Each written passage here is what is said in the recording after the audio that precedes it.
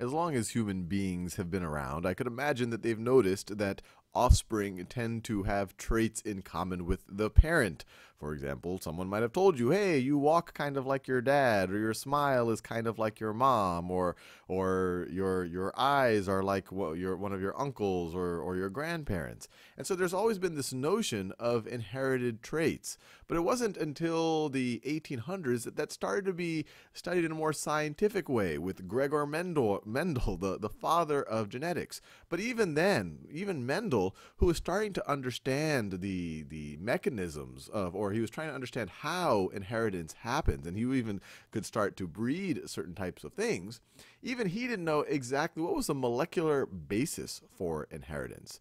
And the answer to that question wasn't figured out until fairly recent times, until the mid-20th century, not until the structure of DNA was established by Watson and Crick. And their work was based on the work of many others, especially folks like Rosalind Franklin, who essentially provided the bulk of the data for Watson and Crick's work, Maurice Wilkins, and many, many, many other folks. But it was really the structure of DNA that made people say, hey, that looks like the molecule that's storing the information. And just to be clear, DNA wasn't discovered in 1953. DNA was discovered in the mid-1800s. It was this kind of this molecule that was inside of nuclei of cells.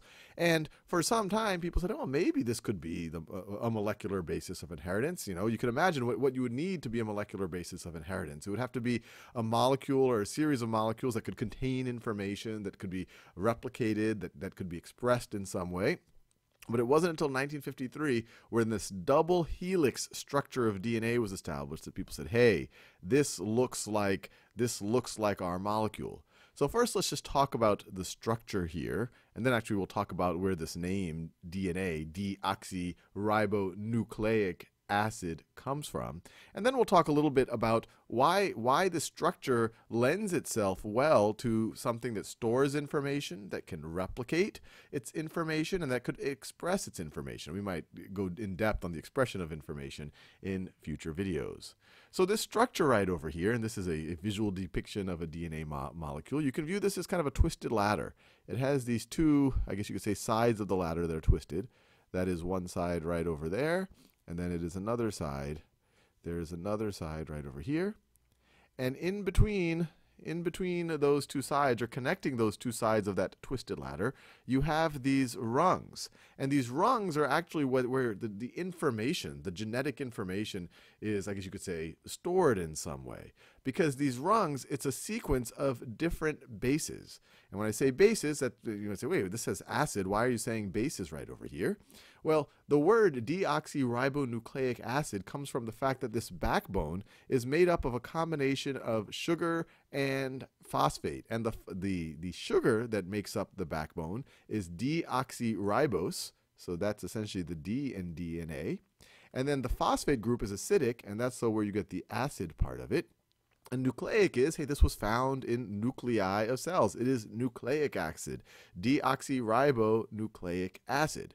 But it's not, it is actually mildly acidic all in total, but for every acid, it actually also has a base. And that base, those bases form the rung of the ladders. And actually, each rung is a pair of bases. And as I said, that's where the information is actually stored. Well, what am I talking about? Well, let me talk about the 4 different bases that make up the rungs of a DNA molecule. So you have adenine. Adenine. And so, for example, this part right over here, this section of that rung might be adenine. Maybe this right over here is adenine. This right over here. Remember, each of these rungs are made up by it's a pair of bases. And that might be adenine. Maybe this is adenine. And I could stop there. I'll do a little more adenine. Maybe that's adenine right over there. And adenine always pairs with the base thymine. So let me write that down. So adenine pairs with thymine. Thymine. So if that's an adenine there, then this is going to be a thymine. If this is an adenine, then this is going to be a thymine. Or if I drew the thymine first, well, I'll say, okay, it's going to pair with the adenine. So this is going to be a thymine right over here. This is going to be a thymine. If I were to draw this, this would be a thymine right over here. Now, the other two bases, you have cytosine, which pairs with guanine, or guanine that pairs with cytosine. So guanine, and we're not going to go into the molecular structure of these bases just yet, although these are good names to know because they show up a lot and they really form kind of the code, your genetic code. Guanine pairs with cytosine. Guanine and cytosine. So actually, if this is, let's say there's some cytosine there, let's say cytosine right over here, maybe this is cytosine, maybe this is cytosine, maybe this is cytosine, this is cytosine, hey, maybe this is cytosine, then it always pairs with the guanine. If we're talking about, so let's see, this is guanine then this will be guanine, this is guanine, this is guanine. I actually didn't draw stuff here, but this is guanine. I didn't say what these could be, but these would be made of pairs of, they could be adenine-thymine pairs, and it could be adenine on either side or the thymine on either side, and they could be made of guanine-cytosine pairs, where the guanine or the cytosine is on either side. Actually, just to make it a little bit more complete, let me just color in the rungs here as best as I can. So those are guanine, so they're going to pair with cytosine, pair with cytosine, pair with cytosine. And when it's drawn this way, you might start to see how this is essentially a code. The order of which the bases I guess the order in which we have the sequence of these bases essentially encode the information that make you you. And you could debate, well, how much of it is nature versus nurture? And when people say nature, it's literally genetic, and that's an ongoing debate. But it does code for things like your hair color. When you see that your smile is similar to your parents, it is because that information to a large degree is encoded genetically. It affects a lot of what makes you you, and actually not even just within a species, but also across species. What humans have more genetic material in common with other humans than they do with, say, a plant. But all living creatures as we know them have genetic information. This is the basis by which they are passing down their actual traits. Now, you might be saying, well, how much genetic information does a human being have? And the number will either disappoint you or you might find it mind-boggling. The human genome, and every species has a different number of base pairs, to a large degree correlated with how complex they are, although not always. But the human genome has 6 million. Sorry, not 6 million, 6 billion. 6 million would be disappointing. Even billion might be disappointing. 6 billion base pairs. 6 billion base pairs. And when you have your full complement of chromosomes, and this is in most of the cells in your body, and outside of your sex cells, the sperm or the egg cells, this is going to be spread over 46 chromosomes. 46 chromosomes, or I guess you could say 23 pair of chromosomes. So if you divide 6 billion by 46, you get a little over, on average, 100 million, I think it's 100 and something million base pairs per chromosome. And some chromosomes are longer, actually some of the longest are over 200 million, and some might be shorter. That's just on average. Now, this number might, to some of you, might be exciting. You're like, oh, I thought I was a simple creature.